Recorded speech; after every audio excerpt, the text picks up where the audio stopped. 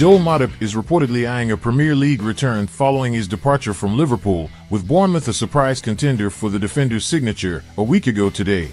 The 32-year-old said a teary goodbye at Anfield after a trophy-laden 8-year spell as one of the greatest free signings in recent memory, if not all time.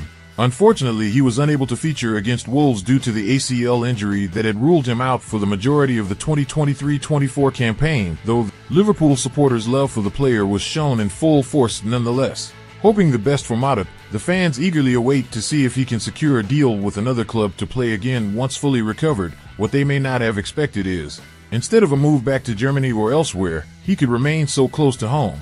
The Express claimed that it is the Cameroonian's desire to remain in the English top flight, and Bournemouth hope to capitalize on this opening in the market. The Cherries themselves are on course to lose Lloyd Kelly to Newcastle United as his contract also expires, so will seek to make the direct replacement by adding a Premier League and Champions League winner to their ranks. This could put Matip in line for a hero's return to Merseyside in future Anfield meetings between Arne Slot's and Andoni Iraola's teams, and could make sense given it was the centre-back's wish to retire with the Reds prior to the club's decision.